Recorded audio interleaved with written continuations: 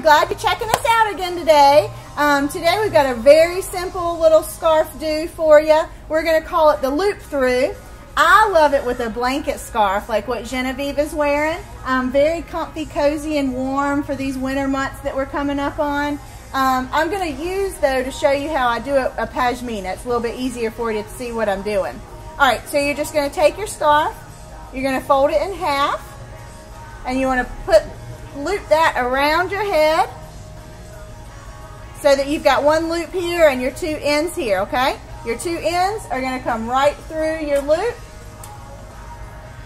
and that's it. Simple as that. And you can kind of poof it out a little bit. You can pull it tight, whatever you want to do. Again, this is all about your style and how you wear it.